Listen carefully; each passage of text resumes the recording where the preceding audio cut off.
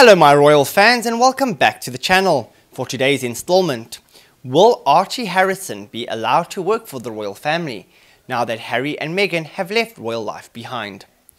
When Meghan Markle and Prince Harry welcomed their first baby, Archie Harrison Mountbatten Windsor, in 2019, they opted against giving him a royal title.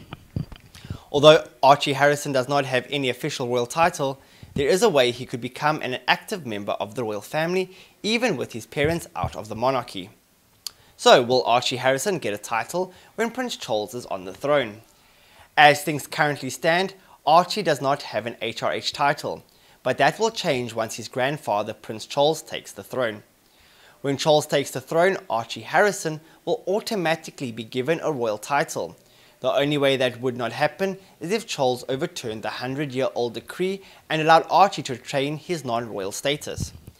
The royals have not commented on what will happen to Archie, but a source claims that Harry and Meghan, Duchess of Sussex, are okay with Archie becoming a prince. They just did not want it to happen upon his birth. Will Archie ever work for the royal family? If the decree is followed and Archie becomes a prince upon Charles's ascension to the throne, then there would be an opportunity for Meghan and Harry's son to work on behalf of the monarch. The only catch is that Prince Charles would have to approve Archie's stand-in within the ranks of the royal family.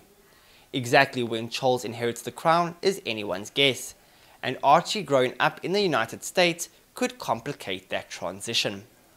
If Archie grows up in LA, thousands of miles away from other members of the royal family, there would be a bit of a learning curve if he wanted to join the royal family.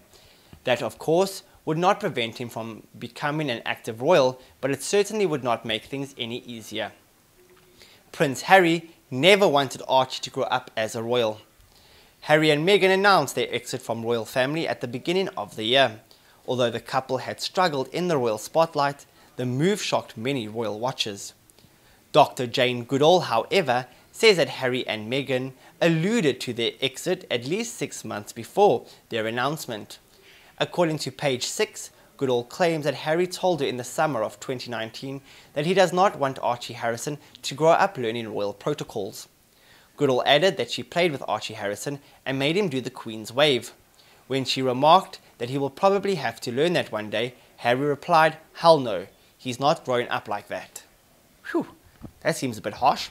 That's all for today, guys. Thank you for watching and all your support. Please like, comment and subscribe. See you next time. Goodbye for now.